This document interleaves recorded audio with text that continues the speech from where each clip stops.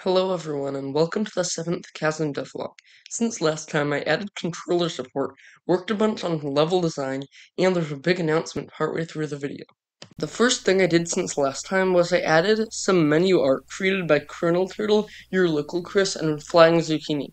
Flying Zucchini created 3 smaller and simpler art pieces.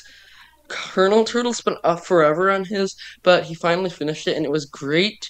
And your local Chris spent a bit of time on his, and it's not quite as good, but it's nice. I also spent a while working on some sound effects to add to the game, a footstep sound effect, and the sound effect of the sword swinging through the air and hitting an enemy. They were both pretty good. It took a lot of work, though, since the footstep one kept on repeating itself before it had actually finished playing, which meant you didn't hear anything until you released the movement keys, so I had to spend a while programming it to wait until the sound had finished playing to loop it.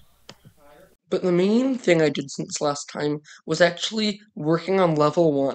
It took me a while, and the process is basically step 1, draw out the general idea of the level on paper. Step 2 is to actually sketch out the shape in the editor in Godot. Step 3 is to add the inside areas in Void and stuff.